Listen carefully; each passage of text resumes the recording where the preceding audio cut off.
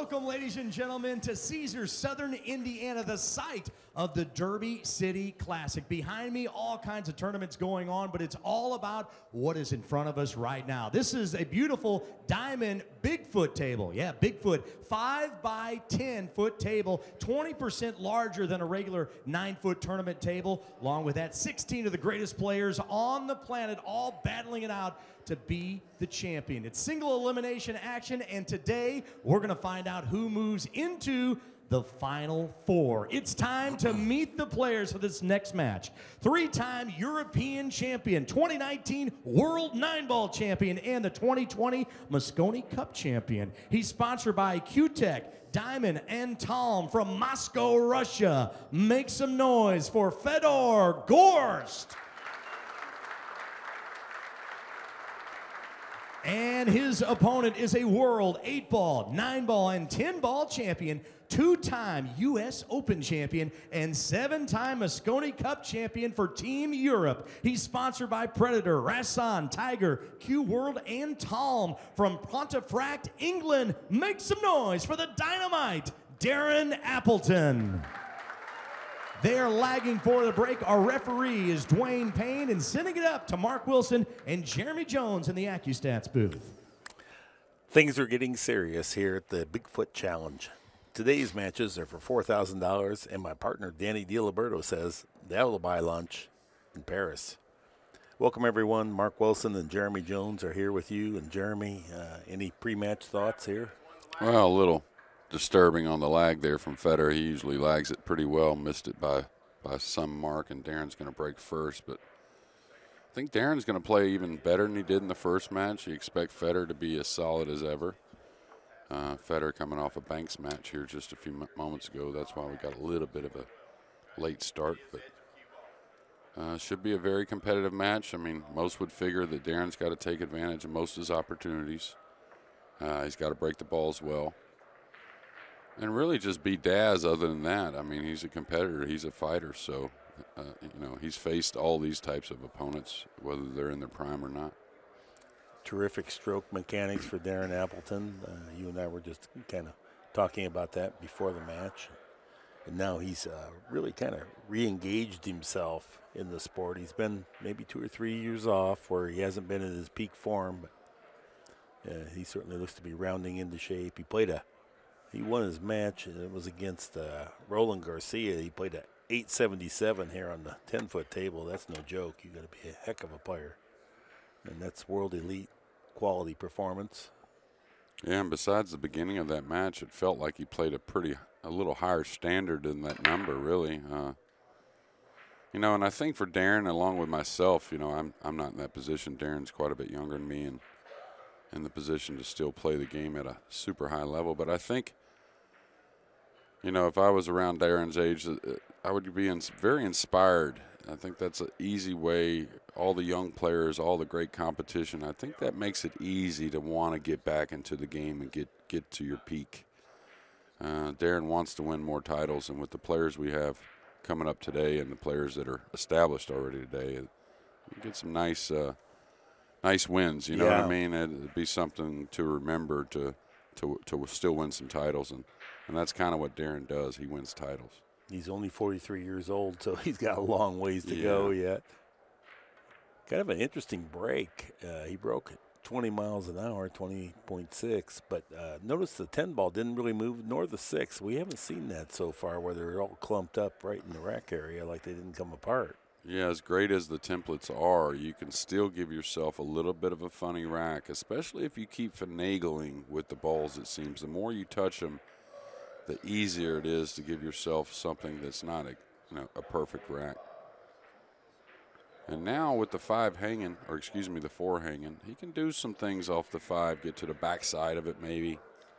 You wouldn't go after the cluster right here? I don't know. You know, you can chop the 4 on the side and come 2 rails into the cluster pretty easily, right? So I don't know with the 8. If the 8 went there, Mark, I'd definitely go into the cluster right now. But otherwise, I think you're supposed to play maybe aggressively off of this shot, or maybe get to the backside of the 5, maybe get where he's at now. I think the 5's makeable from where he's at now, Mark. Oh, yeah. I think that's a great position. The only thing is, it's not as easy to play position from as if they were open. But yes, I think you're right. If he just goes a little high inside and brings the cue ball right back where he's at now. And if he doesn't feel good, he could go 3 rails around into that position, which you wouldn't want to do unless you had to. Yeah, that's going to be just fine there. Yeah. A little stretched, but now it looks to me he's got to draw this. Follow really flirting a little bit. And if you overdraw it, you can maybe skinny by the 8 and hook yourself between the 6. Yeah, I'm trying to see here. He's going to push the 6 a little bit with draw. I think he gets into the top of the 8, though, with draw, so off the 10. He could follow it mildly, though. Now, mildly's okay. But it's going to be, you're going to have to play the 6 down table if he follows, don't you think? Yeah, I Or mean, you could hold actually kind of thin on the 6 a little maybe, but I still like the draw. And how the cue ball responds really has to do with how the 5 enters the pocket, thick or thin, or in the heart.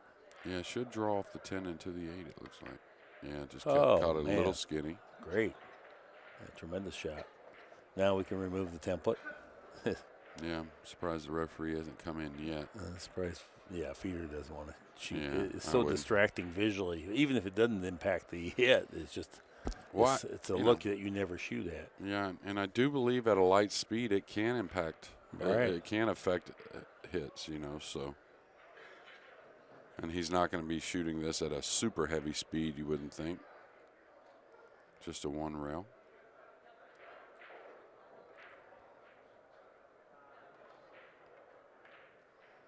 You know, you wouldn't say Fedor's the guy for the 1 pocket, but he's still a guy that's in the mix for the all-around. I don't know how the Banks is going for him, but he's a great banker. Of course, his 9-ball speaks for himself. We're here at the 10-foot, so he's first concentrating here, but I think he's a threat to make a lot of cash this week.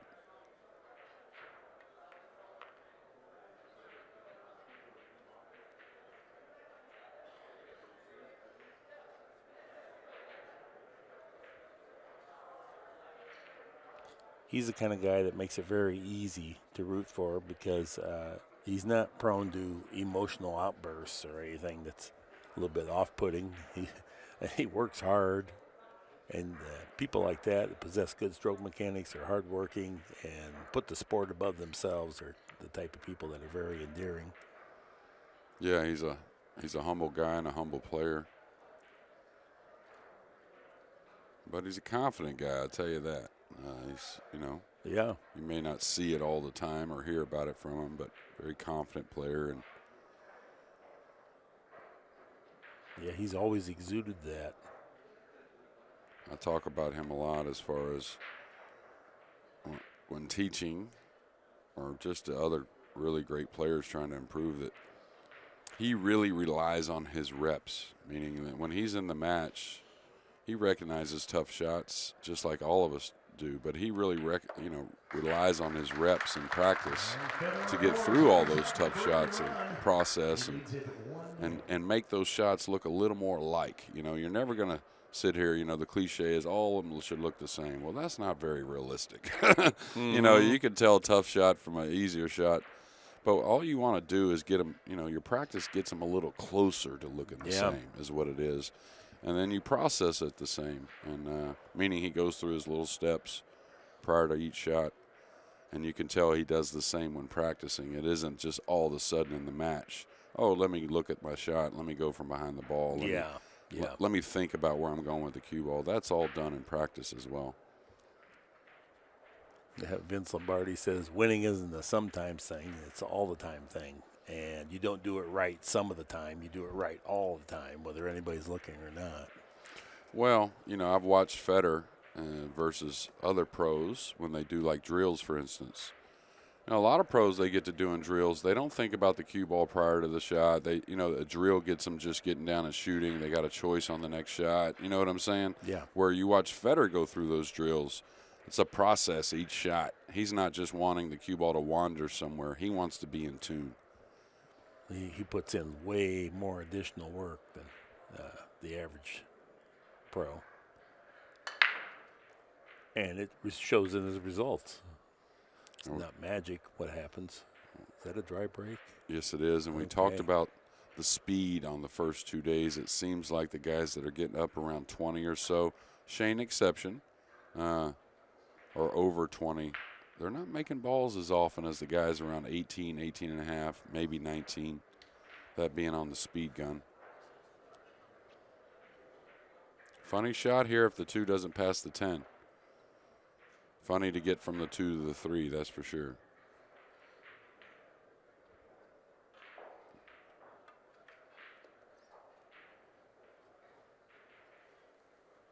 All right, well, it must pass the 10. Looks like he's got to come 2 rails in with some nice speed between the 8 and 5, huh?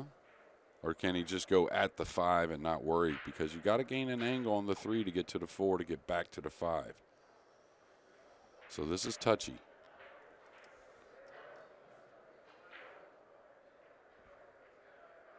I don't know if he catches the 3rd rail here, Mark. Nice opening miss here.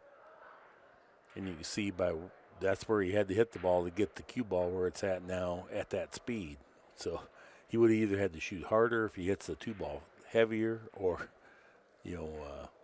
cue ball would have ended up way short had he pocketed that ball. Yeah, and it's a funny thing, right? You get just way more settled when you can catch that 3rd rail with the cue ball, but when you have to float in, even with the great players that, that 3rd rail, that reference maybe, feeling the cue ball hit that cushion really helps the stroke, it seems like. And I would kick 2 rails at this. He's going to the back rail. And I understand he could hit the 10 and have a lot of good things happen, but notice how clear that side of the table is where he's kicking the 2. So not much congestion there. And this is what I kind of thought. Besides making it, where's the protection, right? And even if you make it, well, then what? Yeah. I mean, so, yeah, maybe not the most prudent decision, because it was always going to have the cue ball coming down table towards the 2, and the likelihood that you sell out a good shot, it was maybe an easier hit 1 rail. Yeah. But it had less value. So yeah, I thought the 2 rails wrapping the corner was not a hard hit for him. Now, tough shot here, long and straight-ish. He's got to really show some power here. Oh, wow, he's not even. Does a 3 pass the 5? Clearly does. There's no way he's now going to figure out that it doesn't. Yeah, that's for sure. But, man, I've tried to get used to the monitor, like being able to look at the monitor and tell what's going on shots like this, and it sure looked like the 5 had it covered up. Now he's got to hit this pure, obviously. He's got to keep the 3 on the rail. Oh, sweet stroke there. That was maybe he reminded himself of the 2 ball. He was a little timid right through the delivery and said, I'm going to go ahead and deliver the cue here, even though the 3's tight. Yeah, on the 2 ball, like you said, floating in there 2 cushions is a much less familiar shot than the 3 railer. So then maybe first shot of the match there, he's kind of tentative, and then that's how it reflected such a distant miss, or uncharacteristic miss. Well, he's got to make a nice stroke here just to get a thin cut on the 5.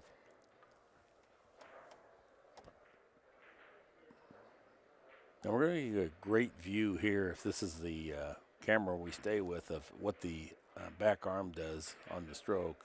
Here with power, going to have to power up. And so you can see his upper arm stays pretty steady as he comes through the ball.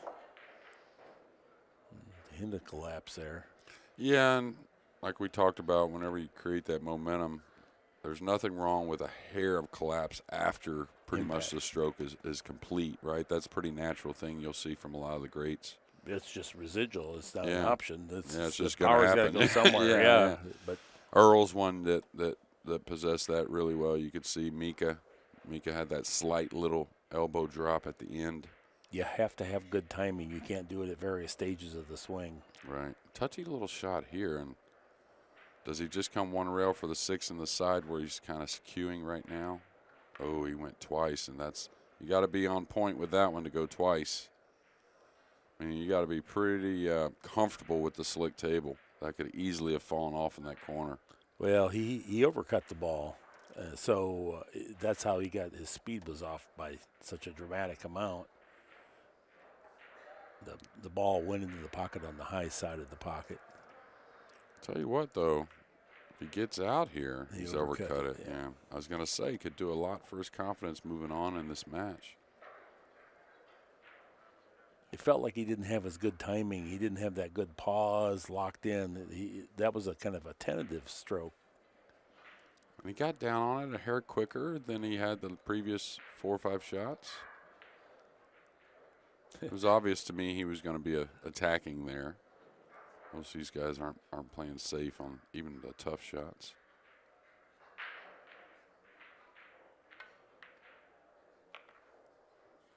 Really nice.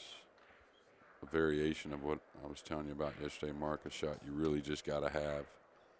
A little thin on a ball going down the rail that you just got to come out one rail without using another cushion.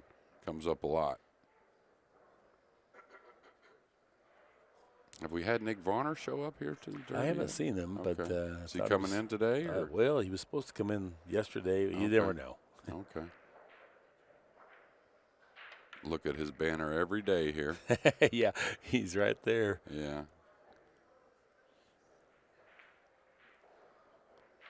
And Federer's doing a lot of what he did in his first match, just getting a shot. And hitting the heart of the pocket with every ball. This will be for a 2-game lead here, early stages. He's playing a perfect 1,000 thus far. Gorst is off and running with a 2-game lead. As we head into rack 3, he'll have the break.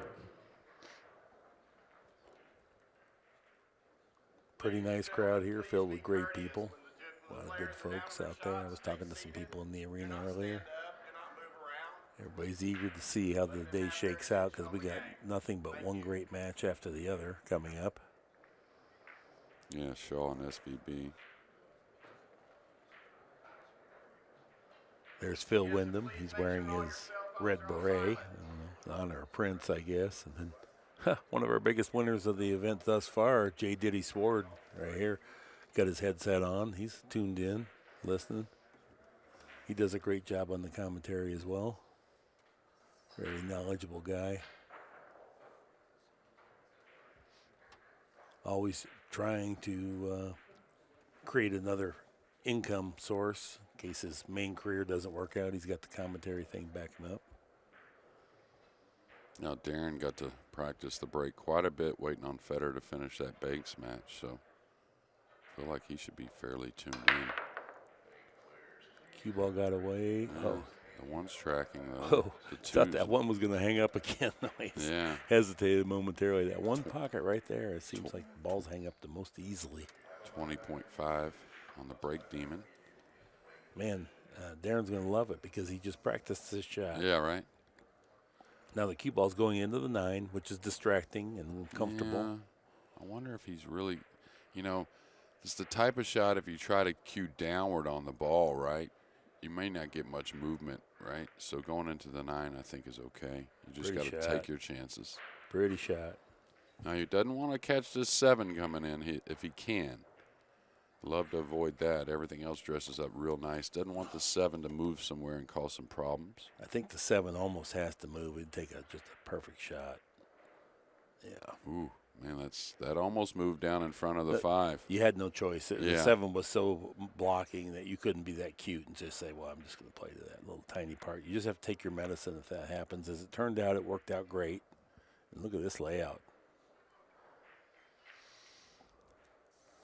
Yeah, Darren not taking much time either, playing at a pretty nice pace. Just roll this in, get you a hair of an angle. He decided to come across a little more, now draws the ball probably into position.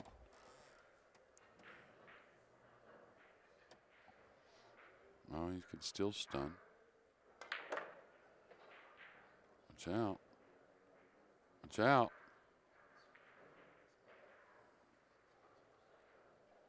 The thing when he stunned there, he didn't really broaden it much. You know what I mean? Mm-hmm. Like a lot of times you'll broaden that and slowly come into a little more angle on the 7, but he must have been pretty flat and wanted to make sure he got some nice movement on the cue ball. Just a little pinch here, not much.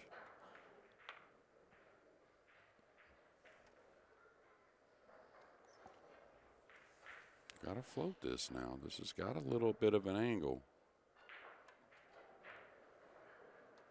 Nice shot. Handled it beautifully.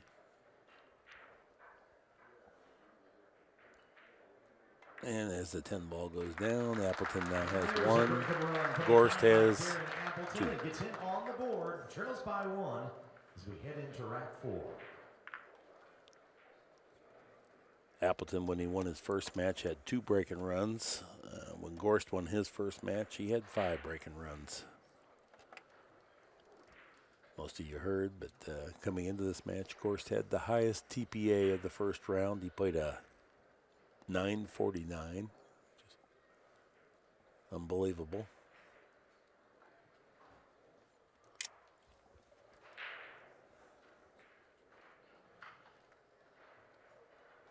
Another thing about Gorst, this is, of all the years he's come here and played, this is the first year he's of legal age to be here. 21 years old.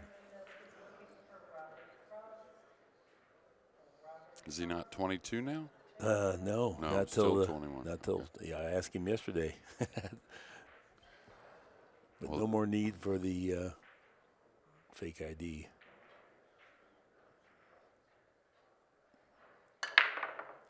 Nice connection there. More of what he's always looking for. Boy, looking great. Couple balls on the break. Nice shot on the 1.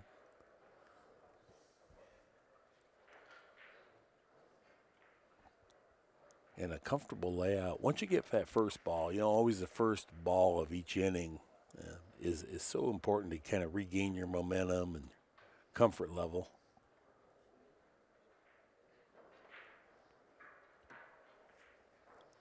Yeah, it really is something, you know, it's true about getting that first game as well. That first game, you just get a lot more relaxed after you get on the board. Okay, he's got an angle here.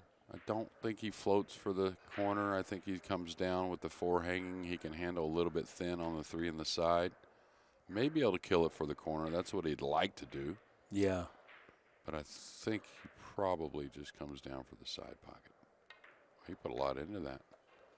Speed's got to be really nice catching 2 cushions. And look how good this is. Wow. What a shot. Very narrow window. 2 cushions. That requires good ball pocketing. You can't just cobble it into the pocket and get your ball speed right. You have to hit that pocket pure in order to ration out the speed over that distance properly. Yeah, and just not a shot you practice very often, like a center ball just straight up and down the table there off the 2 short rails. It's a shot you'll shoot a little more often coming across the table, but not long ways very often.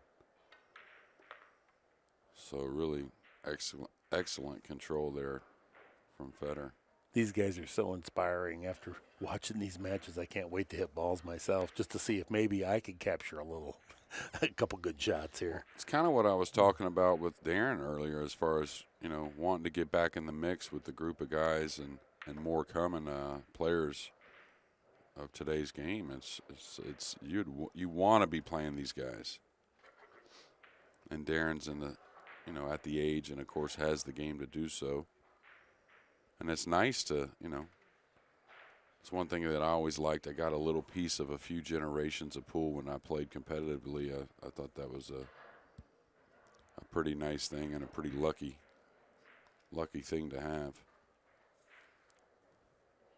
All right, he could come across here. I don't think he does. Yeah, keeps it simple. The 7's a little funny. Like to get just right on that line in the center of the table, I think. Now, does the 7 go by the 10, though? It looks tangled up.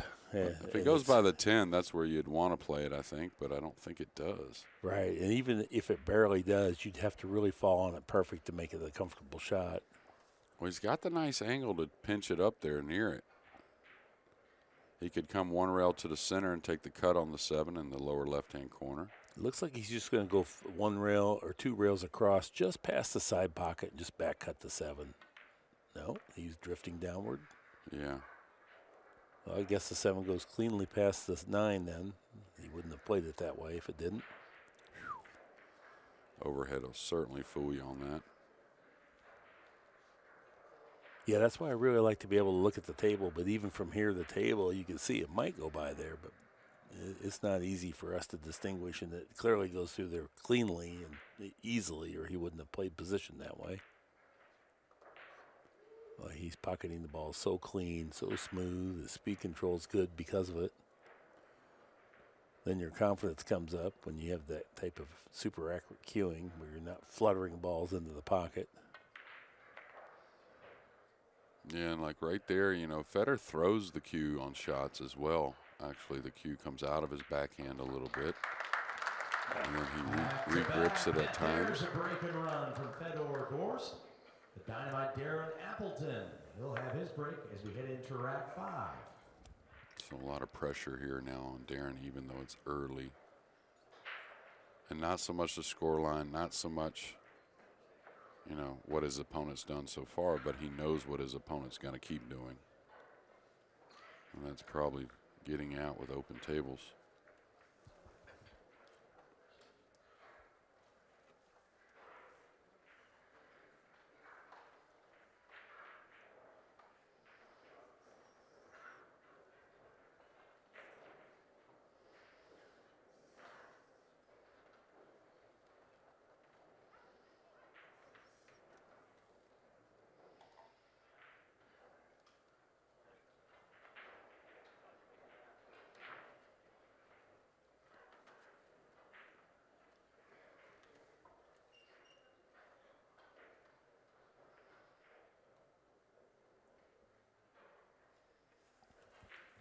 Okay, Daz. Let the cue ball get away. Oh, boy. Yeah. And that, you know, that's usually from a little quick back and forth to me for the guys to be able to miss it that much. Now, when he did practice, I watched him practice several breaks. He lost the cue ball towards the side a few times. In his opening break, he did the same, dodged a scratch. But I think maybe trying to get a little much into him. Yep. Mark? Yeah, definitely. He tried to ramp up the power there, and then he ended up coming downward on the cue ball just a little bit and got that center of the cue ball slightly higher than the center of the one. And it bounded one hop on the slate backwards and over the side pocket onto the floor. You know, Fedor did look at the side for the 2-ball, but I doubt that's going to happen with the corner open. That corner looks like it makes it a little easier to get position on the 2, from the 2 to the 3, excuse me. Nice little stun area between the 5 and 8, just one rail. This is a shot that players need to really get a lot, you know, perfect it almost. It gets Fedor out a lot of situations. Just not a super low tip, just a little below center, maybe a half a tip of left English, but really gauging, hitting before the side, and then letting the ball grab. Seems routine, but it's really not.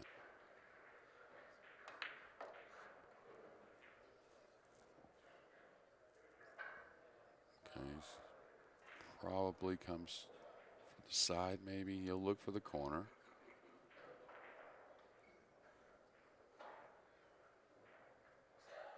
I may entertain forward for the opposite side as well. Just may look at it anyways. It looks like he can come 2 rails underneath the 5 pretty easily. He's going to back it up a little bit, though. I like that for the other side. And he's gotten a little in between, right, Mark? Yep. Yeah. Now the cue ball's drifting away from your 6-ball and really doesn't pose a huge threat, but it's annoying because that's not the angle you wanted. Yeah, and, you know, if he gets an angle on the 6, right, now he's got to come 2 rails with the 8 in the way a little bit. So this makes a huge difference, and he may play this in the corner and go short side. He may roll past the 6. I don't know.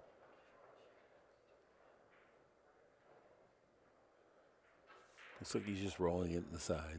No, corner. And that was all out to make the ball. And he's going to have a heck of a stretch here.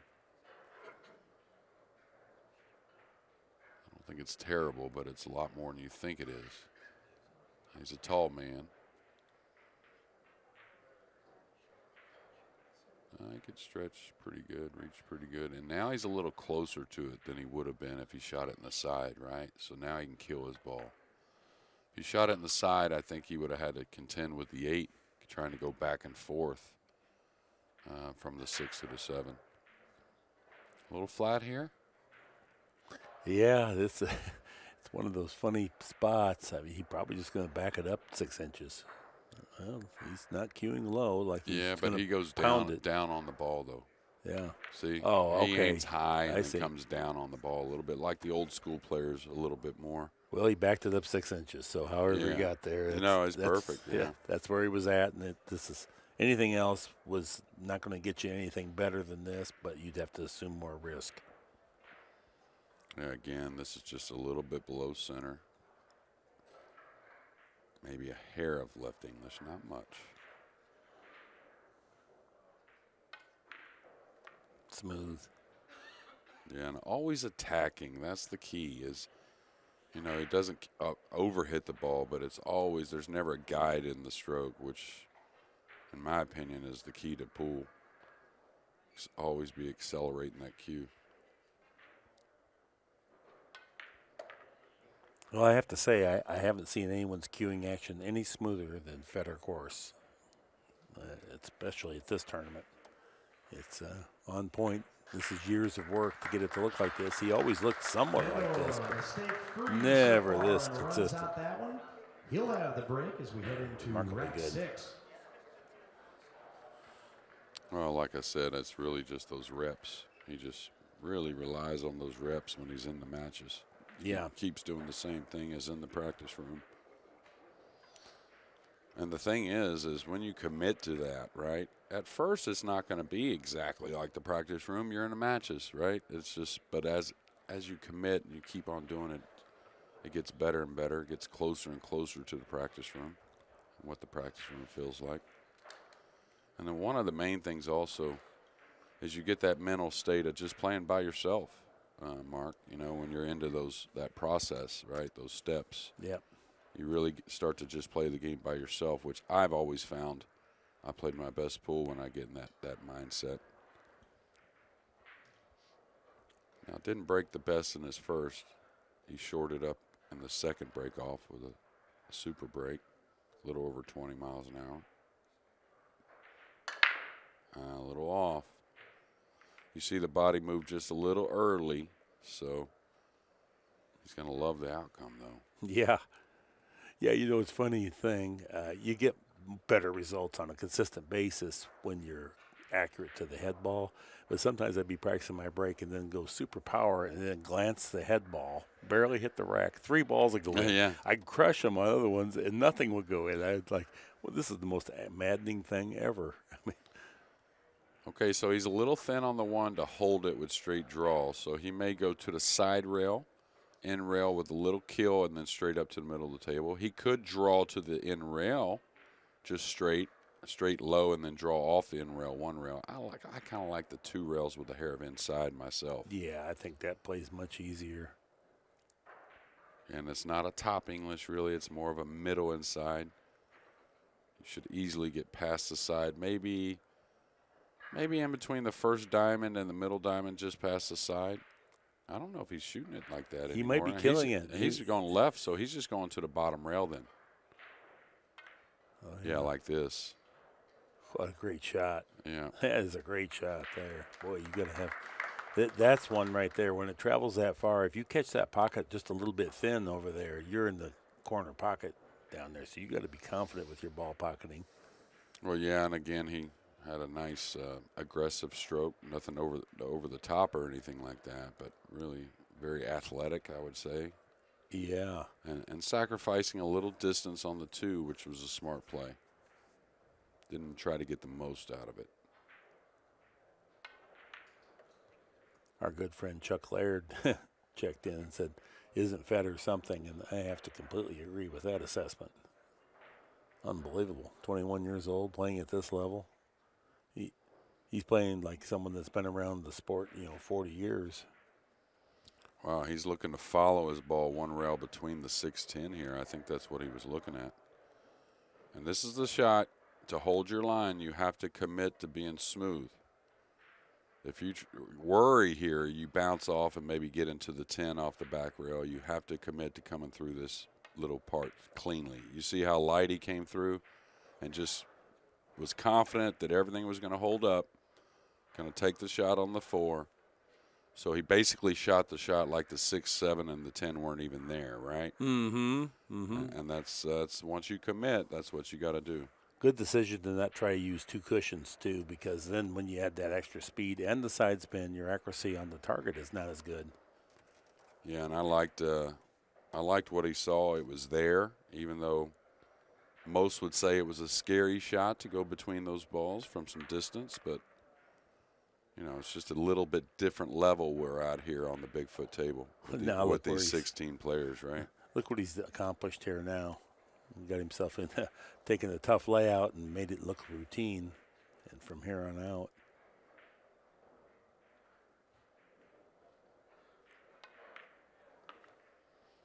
Well, you know, a lot of heat on Darren in this match. He knows what he's up against here. Yeah. So.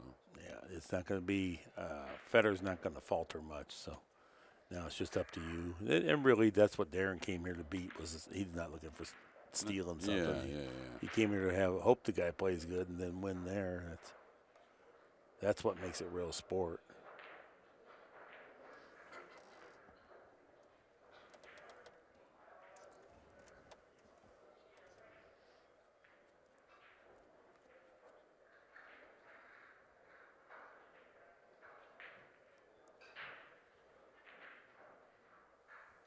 Looks like he's going high ball here, a little inside.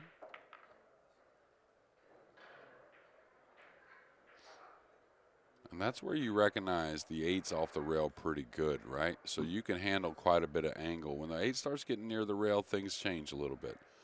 But you can really pull the ball, you know, off the 8 a lot more coming back towards the 10 before it hits that side rail, believe it or not, when the ball's off the rail a little bit more. And a lot of people panic in this, and watch him. He won't panic. This is pretty clean and easy.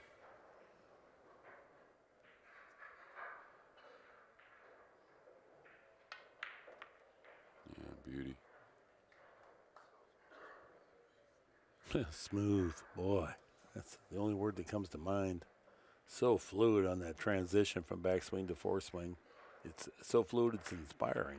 Yeah, and it's a lot of what we talked about yesterday really kind of matches up with coasting into position. You really don't have a lot of bad things happen. Oh, I kissed off this ball and that ball and I scratched. I got unlucky. The way the top players move the cue ball around the table, it's just not a whole lot of bad things are going to happen.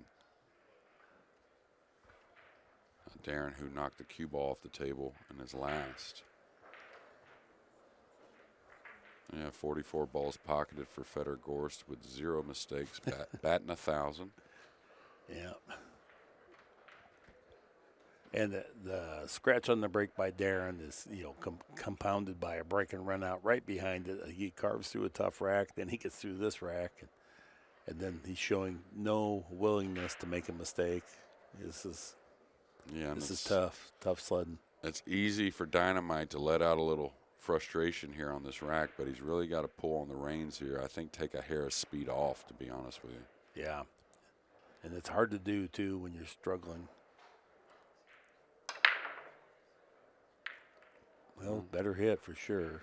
Yeah, he's still coming across it though, and the one ball will always tell you that. When the one's coming towards the middle, you know, they're usually coming across it from one side a little bit, and that's how the one bounces not towards one of the pockets more. Now he's got a nice cut shot here, nothing easy. I don't know if he can hold. I guess he can hold for the 2, it looks like. Yeah, and I don't think there's not an easier option at all, or not, everything else you do besides try to hold for it makes it tougher. Yeah, and you can come a long ways. Don't think you got to come just past the head string barely. You can come a lot further. Oh, really good. Yeah, and he's still got a ton of work, though. He's got a heavy angle here. Can't go forward, it doesn't look like. The 3 is in a funny spot to get back for the 4. It's not terrible or anything, but to get on it right here, it's tough. Can he stun around this ball? Yeah, but boy, it's so narrow. I was just looking here on the overhead. You don't have a whole lot of room if you're going to try to wrap the corner 2 cushions. Yeah, and I think the edge of the 8 comes in play a little bit. Squeaked that one home a little. Good Overcut shot. it a little. Maybe needed to use the pocket to get by those balls easily. I think so. Yeah, if he hits the heart of the pocket, then I think the edge of the 8 is definitely in play.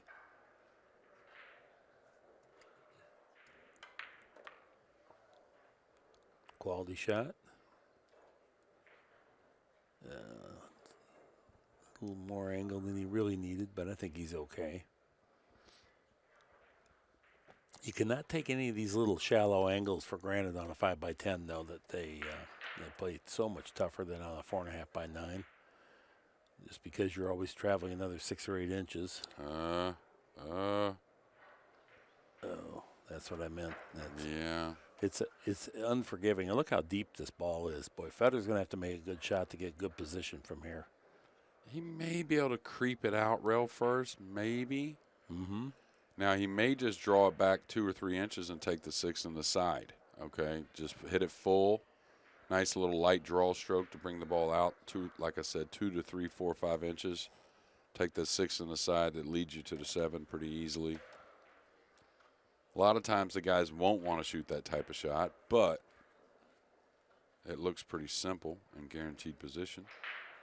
He looks to be going ball first. I thought he might opt rail first. Yeah, I thought so too, to get to the other side of the table, but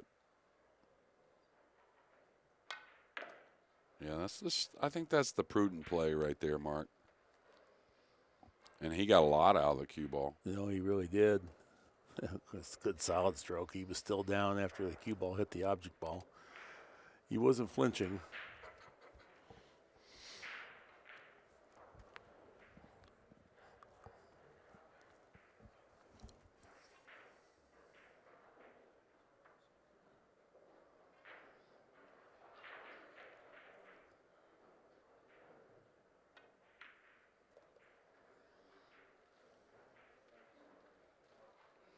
Okay, really nice here, just keeping a barely any angle. That way he can pull back to somewhat full on the 8 and not have to contend with the 10 ball at all. So real nice play there on the 6, not getting too thin on the 7, but still getting the angle. It's nice when everything's clicking, huh? Yeah. Mark? Yeah, my goodness. His ball speed is just impeccable because his accuracy into the pocket is impeccable.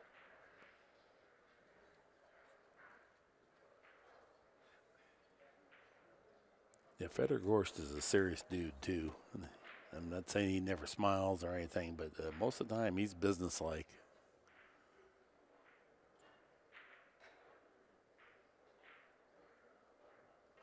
Okay. A little bit of a choice. Most would just hit right before the side here and take the little cut on the 9. Yeah, just like that. That's the scary thing, is the talent plus the work ethic. Like, not just the work ethic in the practice room, but the work ethic like, oh, I'm going to work through the rack. I'm not trying to like, oh, let me hit this a little better to make things easy. No, yeah, I'm going to work through the rack. Percentages are on my side. Yeah, great point there, Jeremy. Yeah. Many of us try to take a shortcut and get it easier, and then in so doing create unforced errors that weren't really necessary if I would have just worked harder. That ball looked like it boinged a little off the end rail, just a hair. He's still fine, but yeah, you know, you get a little out of line. You know, there's 2 ways to do it. Occasionally, you have to make it all up in one shot, but a lot of times the smart guys, they'll just work a little harder on the next 2 or 3 or 4 shots to get back in line. Now Fedor with a 5-game lead. Another perfect out from Fedor. Extending the lead now to 5 games, 6 games to 1. He will be breaking. Okay, we might get another look here. The missed ball, look at that. 50 balls pocketed, 0 errors. 5x10, 4.5-inch pockets. There's that miss. Just slightly overcut it. You know. Almost went in. Yeah, a little more speed it probably does. Who knows? But he had to hold position on the 6. But you know as well as I do, we talk about it with the Moscone or any slick table, TV kind of conditions table. The ball's cut a little easier. Just not much. I don't know if you want to call it grime or dirt or just anything that's working against the cut. There's not much of it on there. Yeah. And you'd be amazed how much thicker you can aim at certain shots. And then sometimes what'll get you is like Darren right there. You know, when you're shooting a ball soft and you got to cut it, right? You're worried about the ball dragging and carrying with the cue ball a little bit. So sometimes you'll want to you know, without even knowing, you'll want to aim a hair thinner on the ball, and then again in these clean conditions, the ball just cuts real nicely. So Yeah. because Darren didn't seem too upset when he first let the cue ball go. Like the delivery, he seemed pretty happy with it. And now Fedor, he didn't make a ball that he normally would make on the break, but he's made one and got a shot. Yeah, I love the way he thinks through every aspect here. He's never in a hurry. He's right in his little rhythm.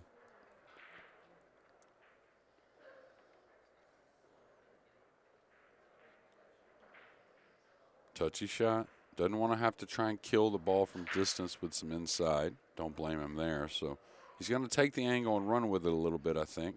Yeah, he's looking to go right between the 7 and 8 with the cue ball. Yeah, and if he bumps the 8, that's fine. So this won't be at a heavy speed. Pretty mild. He caught a little thick to the hole like you talk about, Mark. So our first mistake here on a position. And that was just, again, from catching it a little thick. It's still a quality delivery. Oh, yeah. It's hard to pick this kid apart, but, yeah, that's the closest thing to a mistake he's made.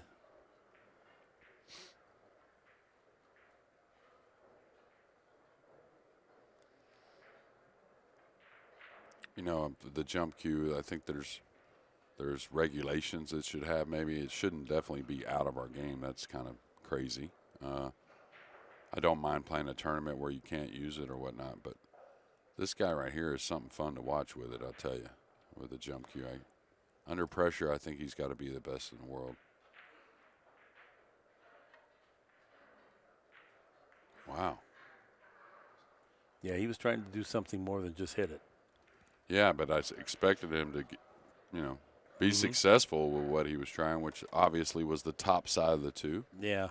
You know, for me, on the jump cue thing, I understand the manufacturers like the product to sell, and the casual fans get a kick out of it because they think it's something. But I enjoy it so much more without it. No, I think it's a better game. I think it's going to be included, so maybe regulate it somehow. Maybe you can only shoot it on your incoming shot. If your opponent snookers you can't shoot it just whenever you want. You snooker yourself or whatnot. I don't know. I think there's maybe a combination of having it in the game, just maybe regulate it a little bit. Okay, I'd probably make an easy decision and just come and play the 5 in the same pocket myself. I don't think I go twice. I'm afraid to get straight in. Yeah, I think that's a smart decision there. Yeah, and he handled that comfortably.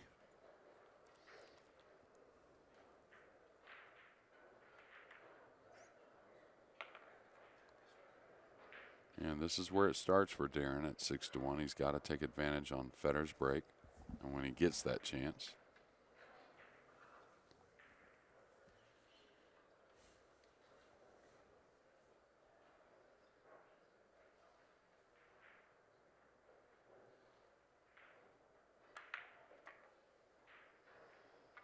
Caught a little of the 8, so he may still need that extension.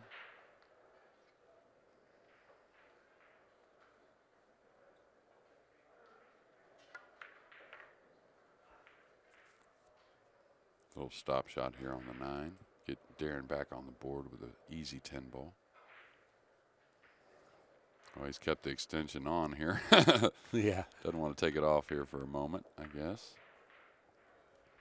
Hitting a lot of center balls, so it's okay. And good toughness there. Cuts those balls.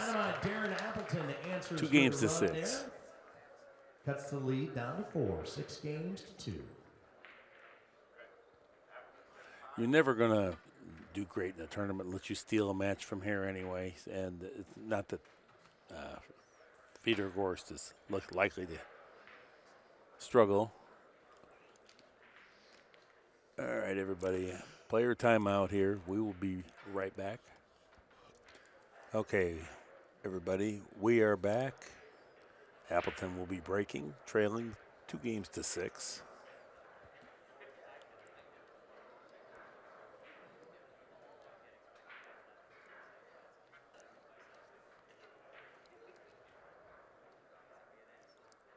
6 and the 5, right behind the 1. Took a little off. I like it. I don't know if it's going to make a ball or not. We'll see. But I do like the hit much more square. I think that's going to actually be beneficial if he sticks with it. That's the problem. But you can hit them good, and you don't have to make something. And then sometimes it gets you a little disillusioned right away, and then you're trailing, and then you want to ramp up. But I think you're going to have to stick with this and take your medicine, because I think that's the break that's the most likely to yield what we've seen other players getting. Yeah, and I like the square hit. And to be honest with you, early in this match, we've had a little cue ball problems from Darren on the break. We've had one off the table. We've had 2 of them threaten the scratch in the side. So not only that, he hasn't really made a lot of balls hitting them hard as well. Right. So, it's just hard when you're trailing to not want to ramp up the power. You feel like you're not putting out 100%, but I think it's, well, he's mature enough to understand. So yeah, ended up a little short here, making things a little more funny because he needs some inside English. The good thing for him is he can get a little thin on the 3 and work the ball, because this bottom side of the table here is real open, right? So if he gets a little thin here on the 3 and the side, he's hoping he can pull this past the 10, and I don't know if he can from there. Because if you can see the right side of your table, very, very open if he can get the cue ball past the 10. He may have to go between the 10 and 4, huh, Mark? if he's that thin, then that plays pretty well, because he doesn't have to hit it very hard. Yeah, now we'll see if he wants to check it between them, or if he wants to go between them, then back between them. So now he's looking at, can I beat the 10? I think with a high left, he can go between them and then spread the cue ball to the other side of the 10, I think. Yeah. It's close. It's maybe not exactly easy. If you lightly rub the side of the 10 ball that the 4 ball's on, you're not likely to get hooked. And Yeah, there's a no real scratch either, possibility. really, unless you hit it real hard or something. But the other side of the 10 now, that if you try to go by it and catch it, you could scratch. You're not going to get hooked most likely, but you could scratch. So go right up and down, right in between the 4 and the 10 here. Takes a super precise ball pocketing. Oh, man, what a job. Yeah, and the speed, he knew there's some things that could go wrong, so he made sure he kept a nice light speed on it, knowing if he could catch the 10 going in or out, things could be bad. Yeah, he's making good decisions, and then he's supporting it with good execution. It's hard to beat.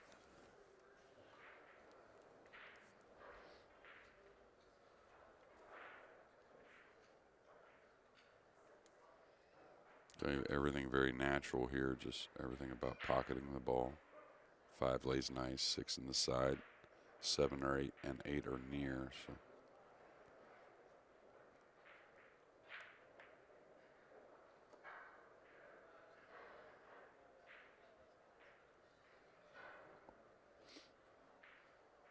could roll this to the end rail, could pull it 2 rails. It's up to him. He likes to pull the ball a lot, so we'll see. Can handle a little bit of an angle on the 6. No problem with the 7. Very, very open. Probably the technically best play is just roll it in 1 rail. You know what I mean? But if you like coming 2 instead, that's fine, like this.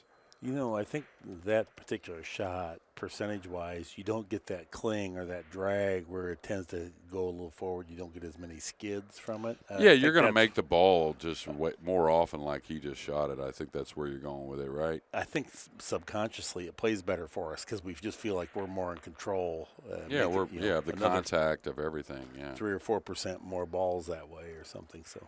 Yeah, I was just saying, like, if you're playing a video game, right, what's the shortest route percentage-wise? Yep. You would say just 1 rail. But realistically, when you're talking about, feeling good about making the ball and not necessarily, what you have to do, but, what's a little needed is all. And he could handle the 6 with a little angle.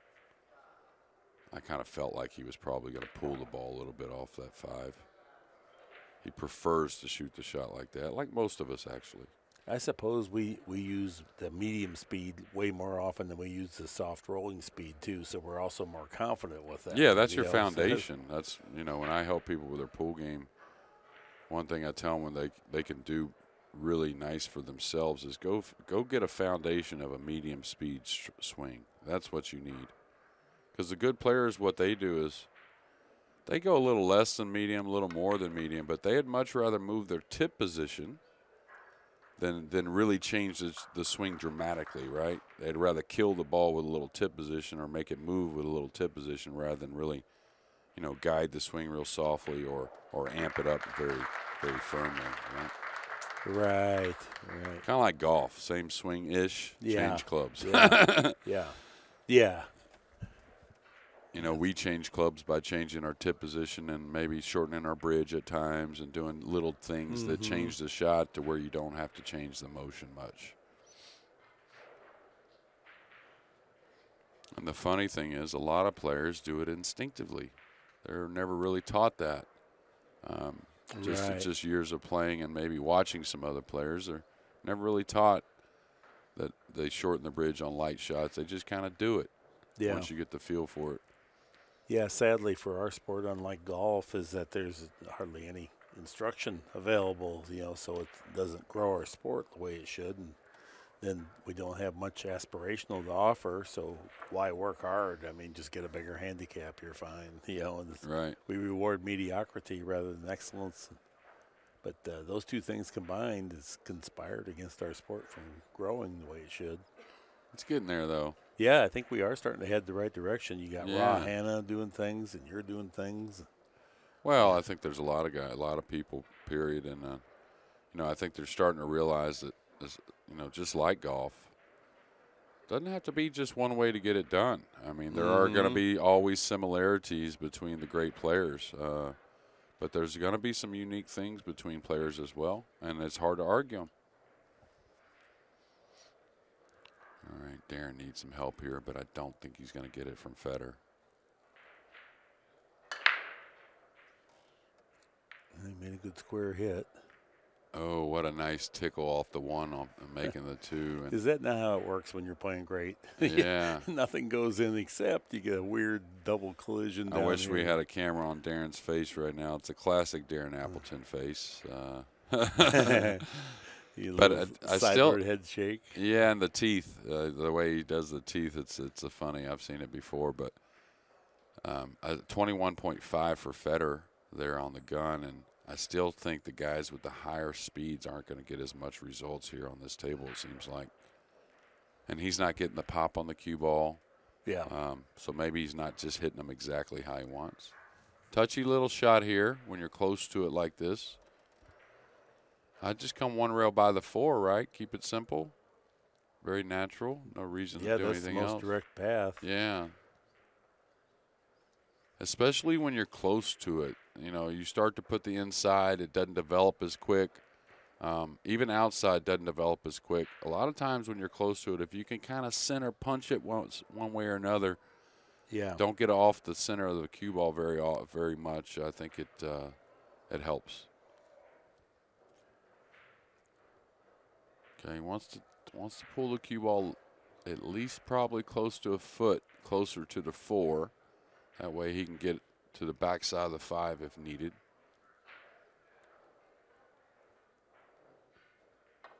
Don't see him wanting to get to the other side of the 5 for the corner with the 10 and the 8 the way they are, and the 7 having the 6 covered up. I think he wants to draw back for the side. That's what I would want to do. And here he can use the rail. Like say the line's nice, he can draw back and use the rail to come up into the 5 ball. Which really helps your speed control. Yeah, and it just helps the stroke, period, too. You make a little more confident stroke, and now he's ended up a little short. Little let up there, huh? Yeah. And I haven't seen it yet, but that was the first one. It's really hard to be critical, but he's clearly short, and I know he would have liked another 6 inches out of that draw. And that's where if you can go all the way to the back rail and back up, that plays so much easier because you're not using that little small stroke that we don't use, much like we were talking about the top spin on the other end of the table. And then if you collapse the upper arm at the wrong time, it slows the cue down, and there's a whole host of things that enter into it. But even if you have, you know, whatever your stroke is, if it decelerates, you're going to have speed control problems. Yeah, and I think he's got to creep this into 3 rails for a long shot on the 6. Oh, he could do 1 rail. beautiful stroke there. Great recovery. He'd rather not be on the cushion. No, but he got a lot out of that. There was a more angle than it appeared on that 5, and he got that cue ball to grab nicely. So that always telling you the timing was good. Mm-hmm. Okay, stay steady, which is, I'm sure, one of Fedor's names, really. Yeah. Or it should be steady. All right, very consistent guy. Yeah, steady may be a very accurate one, maybe not as complimenting as it should be. Great is another one you can label with Fedor Gorst.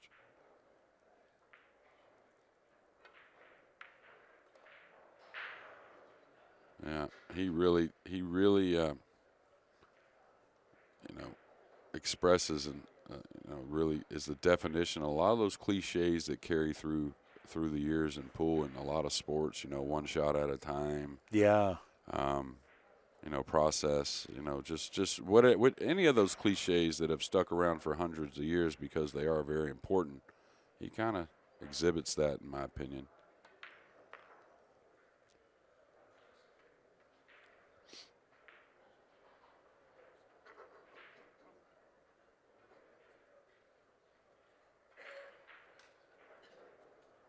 And we talk about his work ethic all the time, but one thing we don't talk about as enough is he's just a phenom. I mean, there's not only the work ethic and all that, right? But I mean, he's just one of those special individuals that you just don't come across all the time. No, tremendous enthusiasm and drive for excellence. It's remarkable to me. Yeah, but even at this young age, and you can work a lot of kids out, right? But how do they simply say it? He gets it.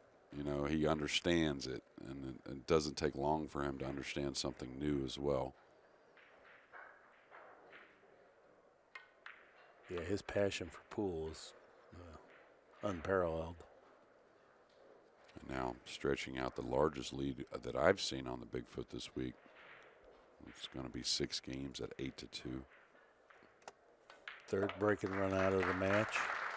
He's playing pretty good anyway. I think he only has 1 error thus far in the match. What's his TPA? 9.73 for 9.73 is all. Yeah, and the score was the TPA will kind of really show the score there. 72 balls pocketed, 2 errors made.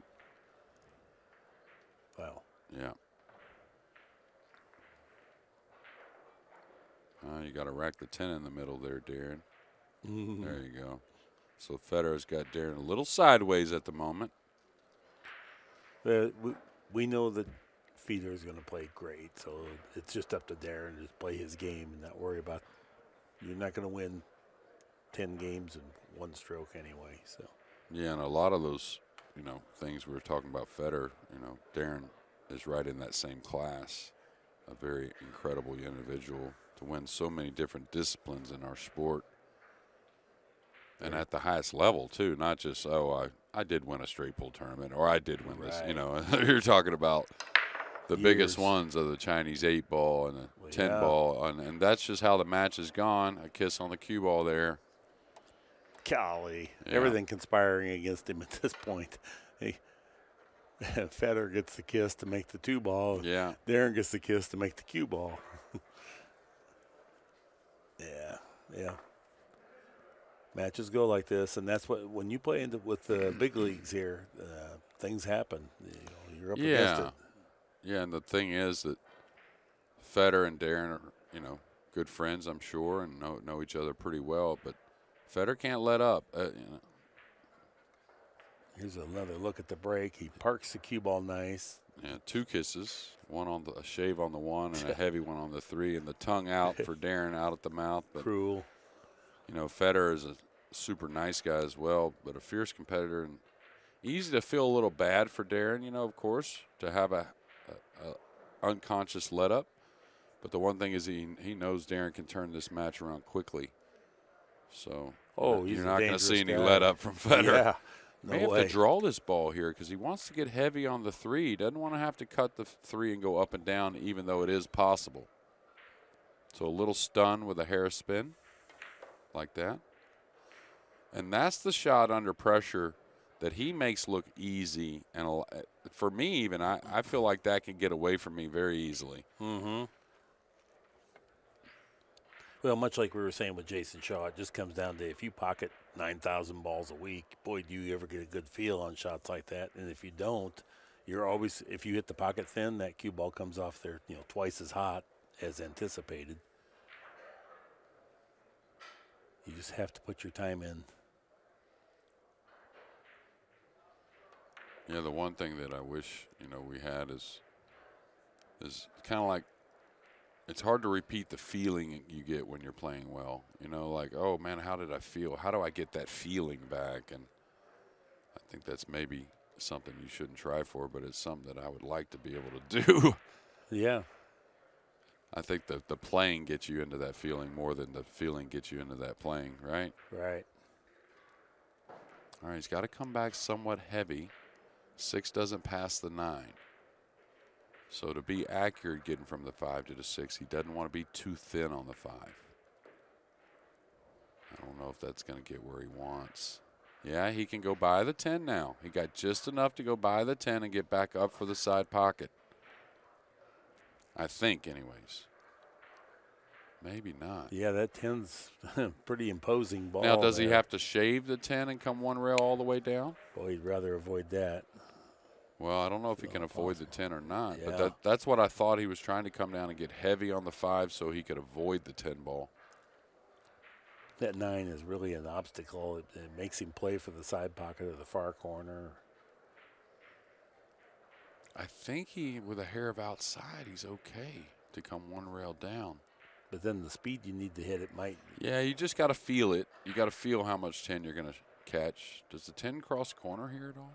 No, it might be. You might be right. He might be able to avoid. No, he couldn't even come close to avoiding it. So he went inside spin. Yeah, he Look went at that with shot. the hit. What right? a shot. What a shot. Beauty. Oh, man. And now a nice 3-rail angle around the 9.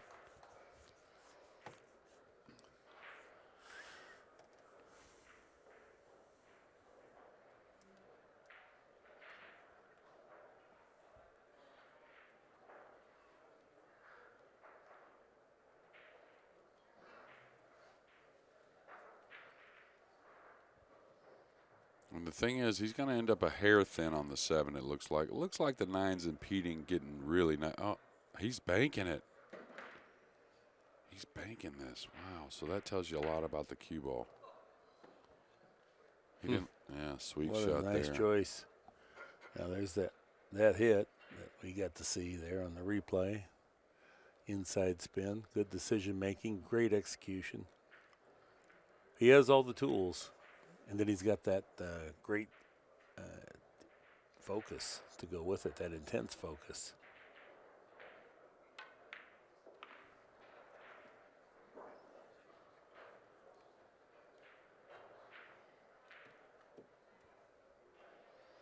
This type of smoothness is only achieved through countless hours of hitting these balls. So you know the feel of making each one of these shots. It's not something that you can just mentally create. This one got away from him, though, Jeremy. A little bit. He wanted to be more around that opposite spot, and that's kind of really where he wanted to be. The good thing is it's not terrible. And this is where maybe that extra room on the rail really helps on a shot like this, meaning he can let his stroke out with the low left a little bit, knowing that pulling this ball in the corner on the 10-footer is pretty hard to do. There's not many benefits to the 10-footer making shots easier, but this might be the time. Yeah, because you get to let the stroke out a little more and know you can come back to this side rail and never really have a chance of scratching in the corner. Yeah, he can come as deep as he wants, and it's just not really possible. Now, he hit it super clean, that's for sure. I think he dropped the cue ball kind of exactly where he wanted. Yes, I think he did too.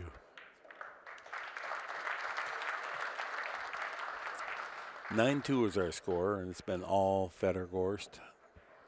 Yeah, Darren, made a couple of mistakes. He'd love to have back early. A cue ball off the table there on a break was huge, but really it's been all Fedor Gorst, and you can see these TPAs at 976 and 771, but balls pocketed is a glaring stat you can see.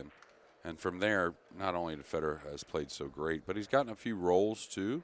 or the benefit of a few break things. You know, like you said, the 2-ball got kissed in at the last moment, right next to the 1 for a break and run. Darren's cue ball gets kissed in on the break. So it's just been a few things. I think the 4-ball that Darren overcut, that was really the turning point in the match. It was still early. He was only down a couple games. He was at the table. I believe that was on Fedor's break as well. Oh, that's the speed he wants. I don't know if he's going to make one or not, but the side pocket speed, I think, the ball's going in the sides. That's the speed.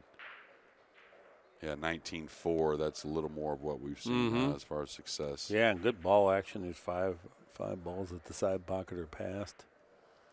Yeah, again, difficult for Darren, though. Nice shot on the 1. 3 doesn't pass the 6, so he's going to have to get to the backside of the 3 going by the 5. So where do you do that from? You almost got to come down and get a little heavy on the 2, in my mind. Can he hit right before the side here, come down and catch the bottom rail, a little bump off the bottom rail, and then draw off of, we get the monitor here, we get the overhead real quick. Okay. Yeah, I'm just saying, get in this area here, and then draw off the 2 back here for the 3. He decided to play thin, so that means he's going to run around the 4 maybe. This is tough. This is inside English around the 4 from some distance. Easy to catch the rail first here and go right into the 4. Yeah. Surprised he wasn't a little more aggressive with the cue ball. You got to be pure here. And then plus it takes power. Yeah. Yeah, and that's tattooed the 4. Yeah, and that's why I say, you know, one thing to shoot that from close range, right? Because you know you're going to hit ball first, right? Real nice. But from distance, man, that was tough. And I would have been a little more aggressive on the 1 myself, trying to come down and get a little heavier on the 2.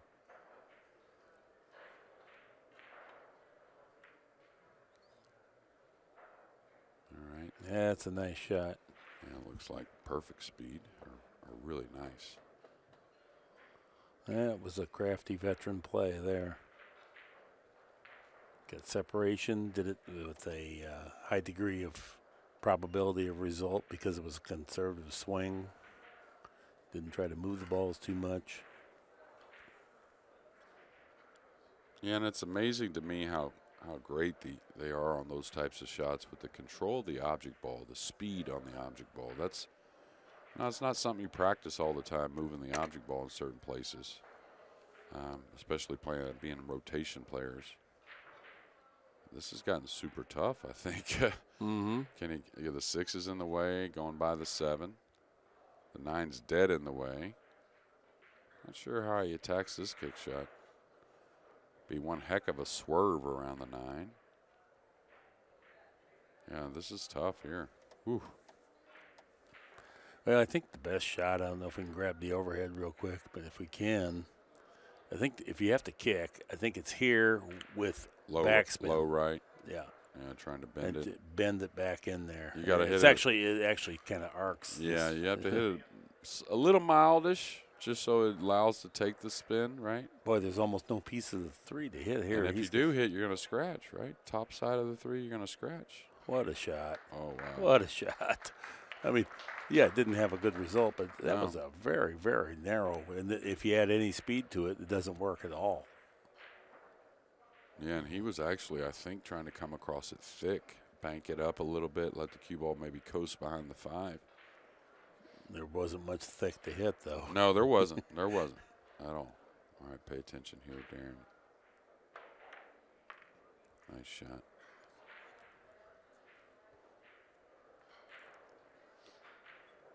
This is far from over, that's for sure, with Darren Appleton at the table, but we can all look forward a little bit to the next one. Jason Shaw and SVB at 3:30-ish. Interesting point here that I just learned about. The TV crew from 60 Minutes is here to do a little thing on pool. Yeah. So that's pretty cool. Heard that yesterday.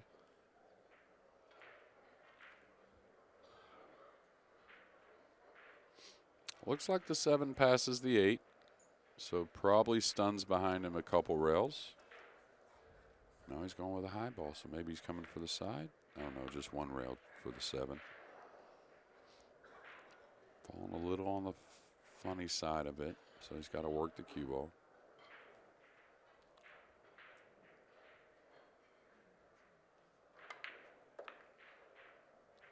And a little quick, didn't get quite as much out of the draw as he wanted, but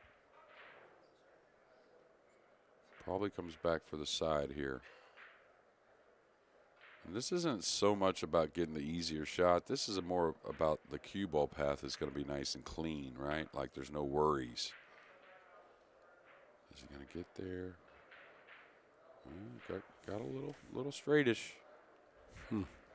Still okay, though. The 10's a very playable ball. Cheat the pocket if he wants to go to the rail. Good shot there. Got the maximum out of there. Had to hit it with high velocity. Stun that over. Oh, he's elevating. Wow.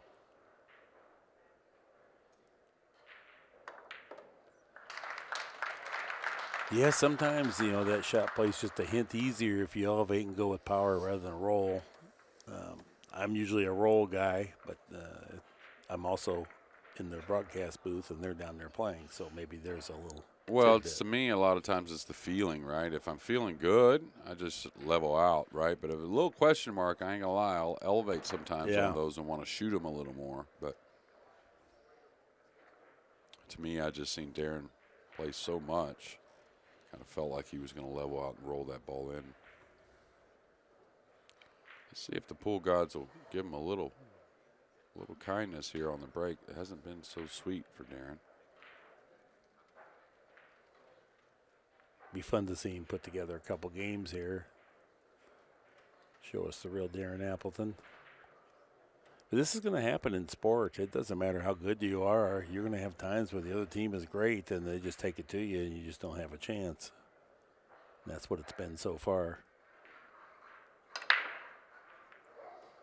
Truly, we don't know if Darren's playing good or bad. He hasn't had enough turns, and there's the one ball hanging deep in that pocket that hangs balls deep last 2 days.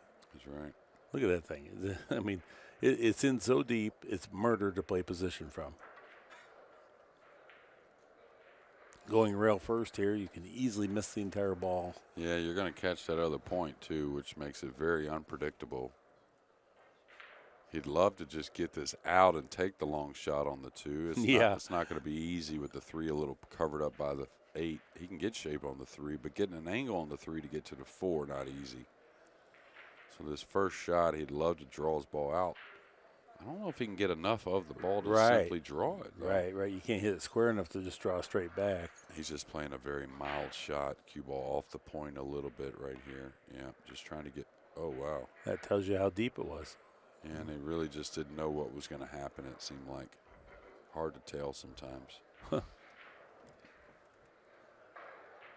Well, that's the type of thing that can help Appleton to kind of reassert himself into the match. I think he may have a little piece of the 2. I don't know if he can make it.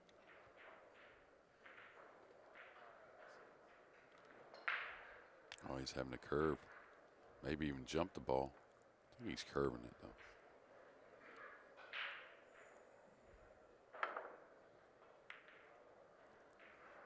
He's going to love this outcome. Oh, wow. I think, anyways. Yeah. Well, I mean, no matter what, he didn't scratch. He left it tough.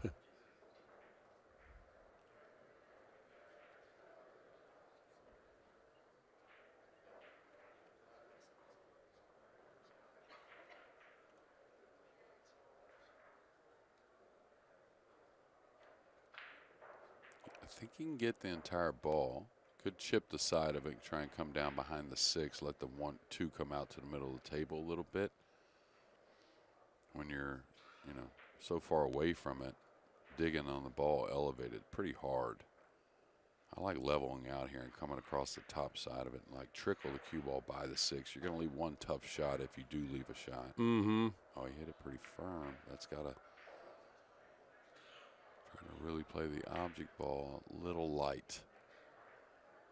I think anyways. Yep, a little light. So bet Fedor attacks here, tries to go off the 5 and gain position on the 6, on the 3 that way.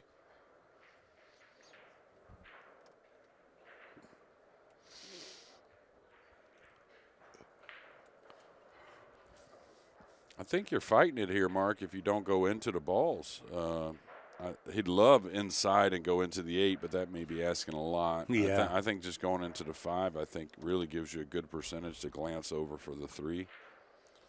You get to stroke the ball nicely. Is he trying to go 3 rails with a hair of outside here?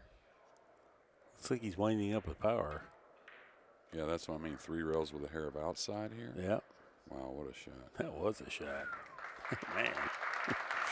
That would be, if I knew anything about golf, I'd know what I'm saying, but that'd be like sticking a 3-iron in there from off the fairway. Like, holy cow, he smoked that. I mean, you'll stick to the baseball analogies. Okay, yeah, maybe better. Okay, he doubled in the gap. Yeah. With the bases loaded. Yeah, All I am right. a little better. Don't know how much power he's going to try and get out of this. He's so good, I thought he'd just pitch it back and take the cut and work from there, but looks to me like he's trying to go forward.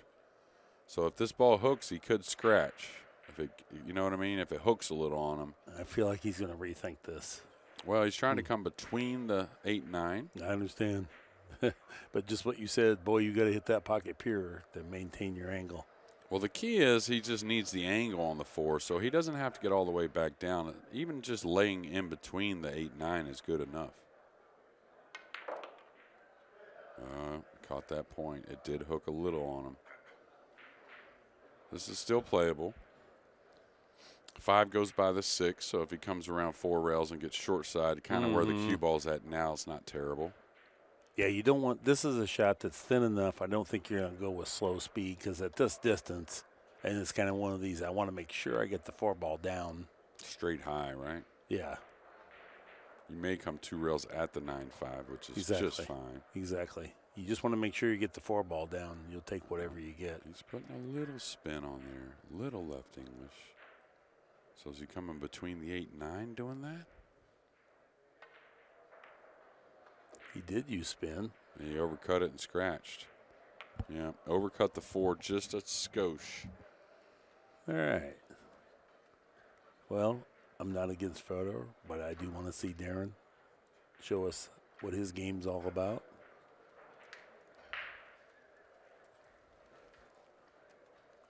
Referee Dwayne Payne does a good job. Hands Darren Appleton the cue ball after polishing it a bit.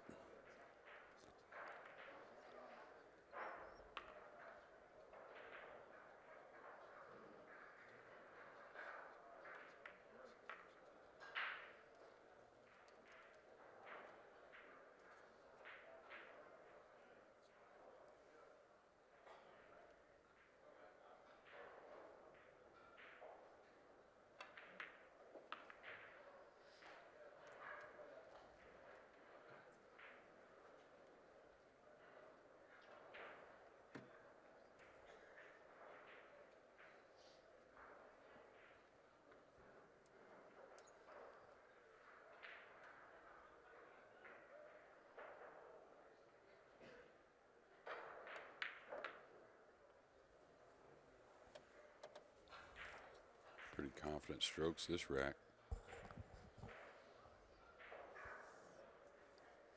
You get where he needs to follow this ball out 2 rails a little bit. Maybe drawing it's not going to get enough on the ball. Well, it looks like he's drawing it. Okay.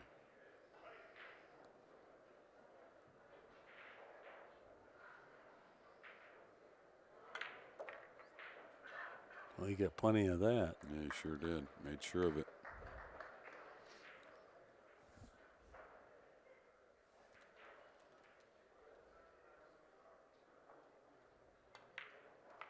And good job there. 9-4 is our score. Darren Appleton to 4 now. A couple of early mistakes and then some serious misfortune. And then the fact that the other guy has only made 3 errors throughout the match. Fedor Gorst will have 4 the break games as we won head is still a into pretty good rack result. 15 leading 9-4. Yeah, there. Our rack track. Darren's first 2 games in a row here late in the match, or what we consider most late in the match, but 9-4 now. He's got to dodge a few things on Fedor's break, of course, and then fully capitalize when he gets his shots. Yeah, that's all you can do is just be prepared to make the most of each rack, each opportunity. Can't worry about the score.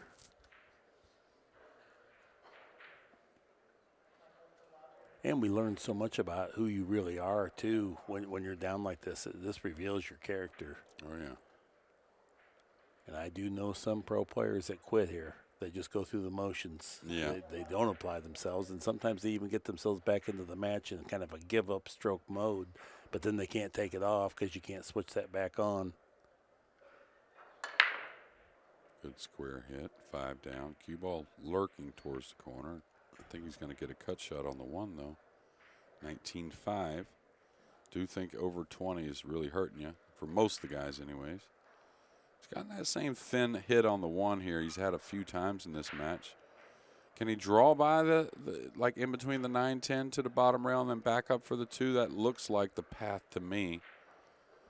Like it's that same shot he hit early in the match. Like a center draw this time, though. You don't want left, really. But even though you pick up a little left. Yeah, you will impact, a little bit, yeah. Should come off the ball, though, by the time the cue ball gets to that bottom rail. That's a good 9 feet away. He may be looking at something else. I didn't think he could level out and roll the ball here, and maybe he can. No, yeah, that's what he's doing. I think it just goes by the side pocket if you hit the pocket clean, so he's just going to roll it. Yeah, well, that's the best shot if he can do so. No, he's not rolling it. Yeah, interesting path there. And maybe he didn't want to take risk with using half the speed and have it lightly scuff the end rail and hang. So right. He wanted to make sure he got that ball down and just figured that he will defend himself from here. Yeah, touchy. Right, but he also took a chance if it scuffs that object ball a little bit light, sometimes he can still scramble out from there, and he didn't figure to get hooked, so he knows this is a part of it. So otherwise, you just play safe on the 1 because you have much closer proximity. Oh, boy. Gorst gives up nothing. 0. Not much, usually. Yeah. You're going to have to earn every opportunity.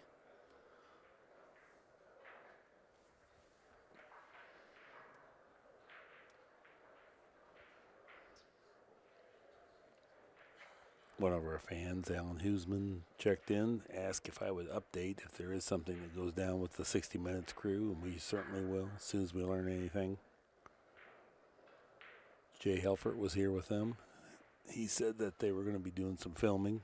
He thought during the next match with Shaw and Shane Van Boning.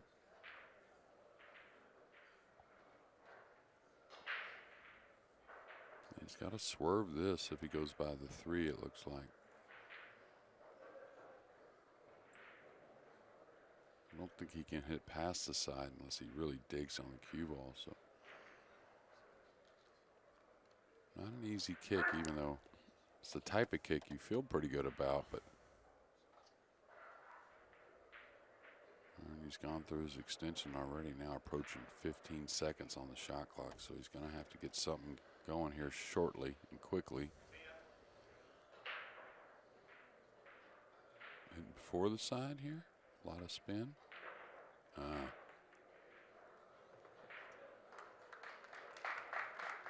Yeah. Nice hit, but disappointing outcome. He was hoping for something more favorable.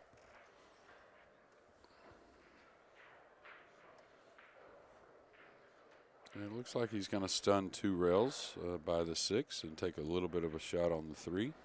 The 4 near, nothing wrong with that. Don't think he rolls into position here. I think he cues downward on this. Yeah, tips a little below center. He'll hit a little lower than that, though, when he strikes, coming back where he's standing. Yeah, just get the shot in that regard, especially, you know, Fedor's had a couple situations here in the last few games where he got a little out of lines, right? So get it back to simple and solid and do your thing.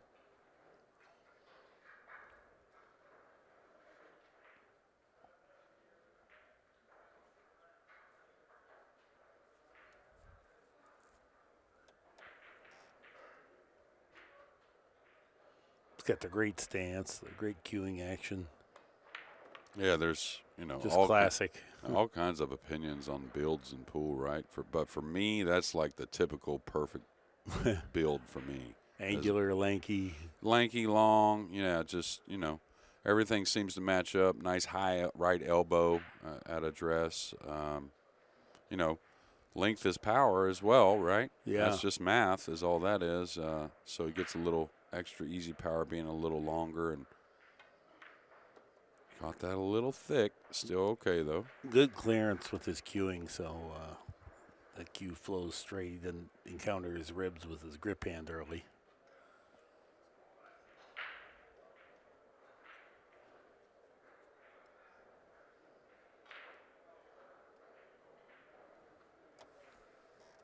Yeah, and the great thing about Federer, right? And this is just from knowing him and being around him, and as he's playing, he's learning, he's processing. He's figuring out some percentages that he knows are going to benefit him later on. Maybe the next match, maybe the next rack, but he's always on his toes about things. Oh, yeah, he's a great student. Oftentimes relate when I first encountered him, he played his match out here, and then him and Maxime were sitting in the crowd looking at their phone, watching the next match on the 5x10, but watching another match.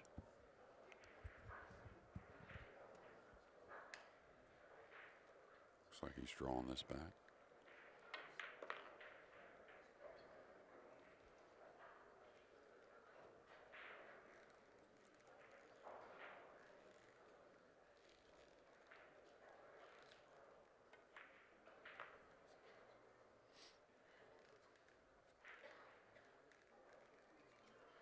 It's been a bit one-sided, but for good reason. This guy's just putting on a clinic.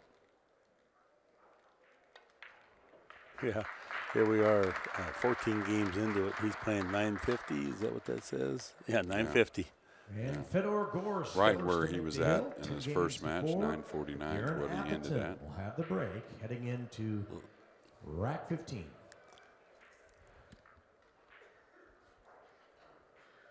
Well, I must say, I've never seen anyone put up these type of statistical numbers 2 matches in a row, and it's been very rare I even saw one match on a 10-foot table. What does he got? 95 balls pocketed with 5 errors. And really, 3 of those errors came in the last few games, just missing position a little bit. See that 95 and 5, and so for anyone that wants to figure out their statistics, you take your errors and you add them to your total balls pocketed, which gives you a total of 100, and you divide the 100 back into 95, which produces a .950.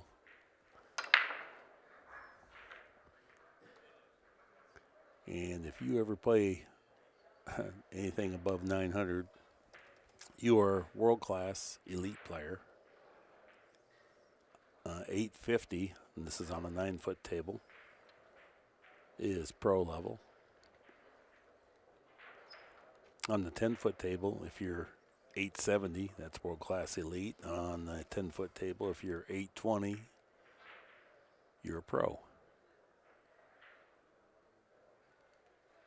Pretty nice shot. I don't think he's left him that gap. It's real close.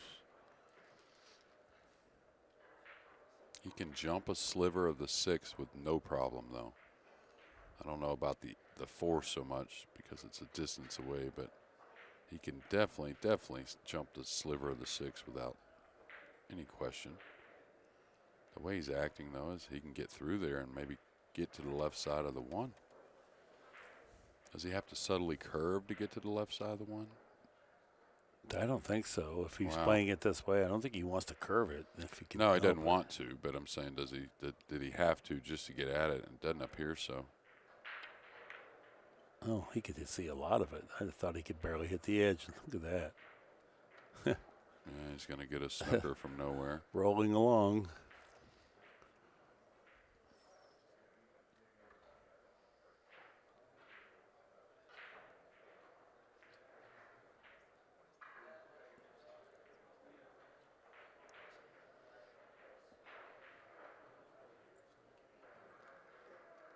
Now, Darren took the extension off. And I'm wondering why. It appears he's snookered and he's kicking at the 1. Just wondering what with just a high ball it looks like, why the extension came off for that shot. I just trying to learn really, but. Oh, you mean used his time extension? No, Oh, off the cue back extension. of his cue. Yeah, Oh. he took it off. Yep. He had the small extension on. Good hit. Really good.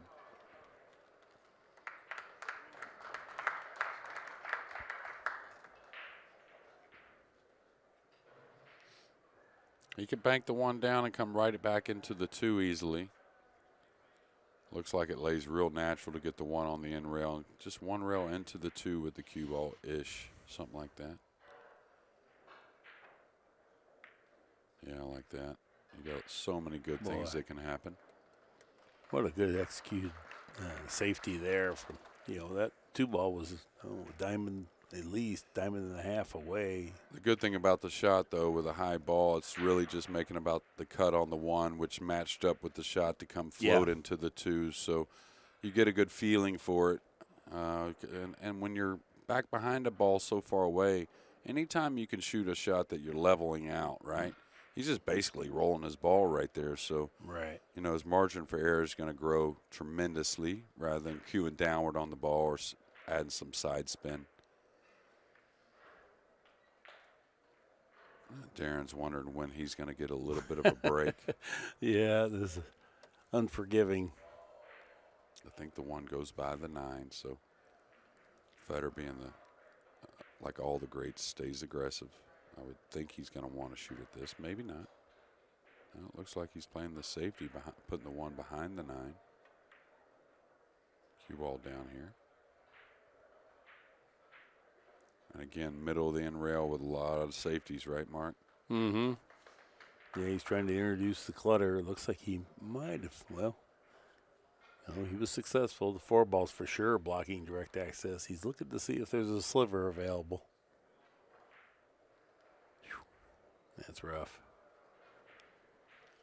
Does get tiresome kicking, too, every time he comes to the table.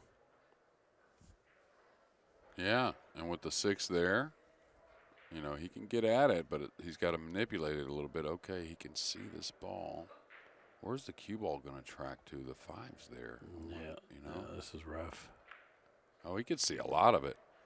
He banked that ball back down. That worked out pretty good. Well, he's left him a tough shot if the 1 goes. Of course, if it does go, you don't want to bet against Fedor making it. No, I thought the 10 got him. Okay, he's down like he maybe can make it. So that'd be brutal because then Fedor could just hit a stop shot.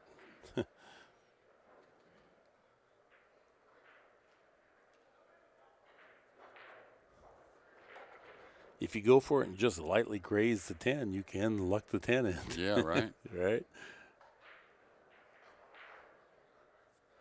Yeah, I wouldn't say it's going to be Mach 5, but he won't slow roll this. This will be shot a little bit. Won't be a light draw either, I don't think.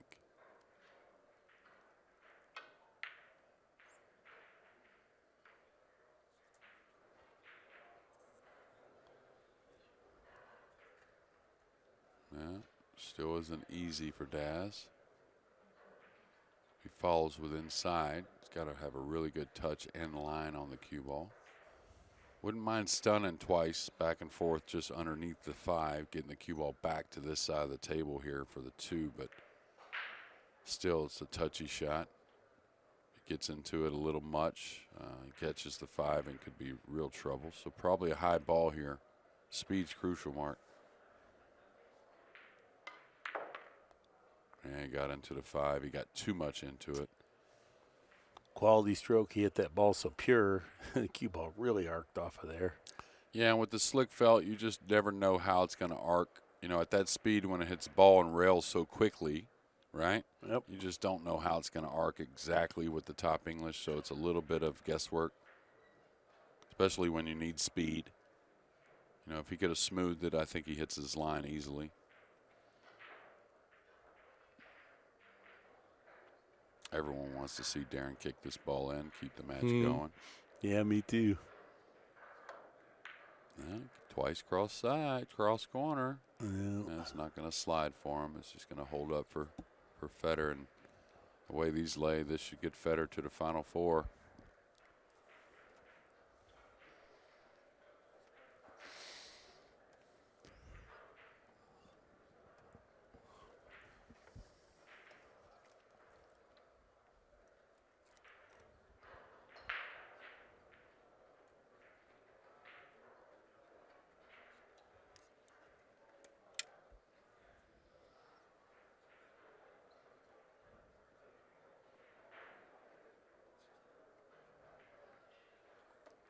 Super soft speed.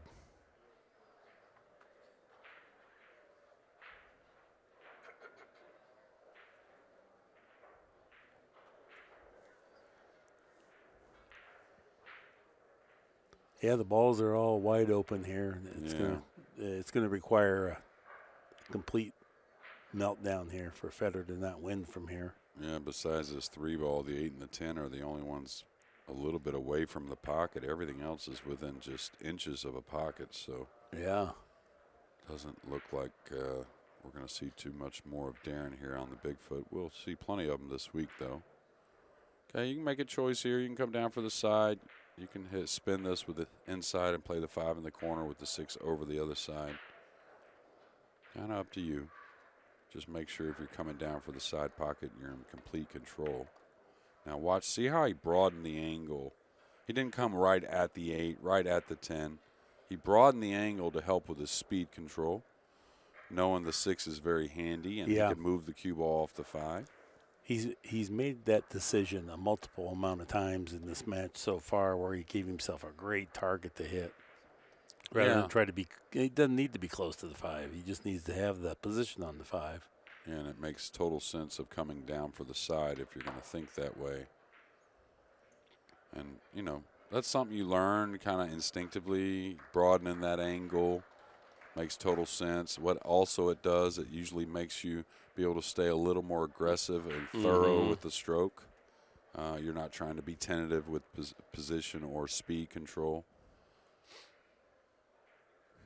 So, I think Darren played better than the score line. I think some rolls, a little more opportunities could have changed things, but you still got to tip your hat to this kid at the table right here, I tell you. Playing And so will 943. Nothing you could do. And I think these 3 balls here may get him towards that 949 he had in the first match. I don't think it's going to get him all the way there, but no. But to stay at 940 at a higher than a 940 clip here on the 10-footer through 2 matches. Well, yeah, and I think he's incredible. I think he's going to do more of it as we go along. Okay, top inside just because he's stretched. Perfect speed, and I wouldn't doubt this one's conceded. Well, yeah, I think he's going to get to 945 here with this ball.